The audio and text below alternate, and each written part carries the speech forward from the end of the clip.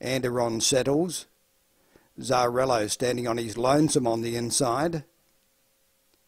Away they go. He jumped okay, Zarello. Getting away well too was Andy Ron, who's showing plenty of toe in the centre. So too is Snazzy Snitzel on the inside. And then came the unnamed charge forward. Snazzy Snitzel just in front of Anderon. Those two are matching motors. They're fairly wide apart though. Anderon's probably just in front of Snazzy Snitzel. They got away from the unnamed charge forward. And then came G up. But it's Andy Ron going to the post and will win it. Andy Ron first. Second placing goes to on the inside Snazzy Snitzel. They were closely followed then about 3 or 4 lengths away by G up in third place. The next one home was Capricornus.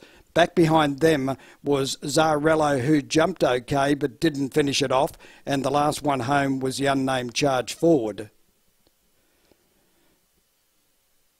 Snazzy Snitzel and Andy Ron showing the best pace in the race with Anderon and Snazzy Snitzel fighting it out well clear of G up, who took out the third placing in the final jump out of the morning.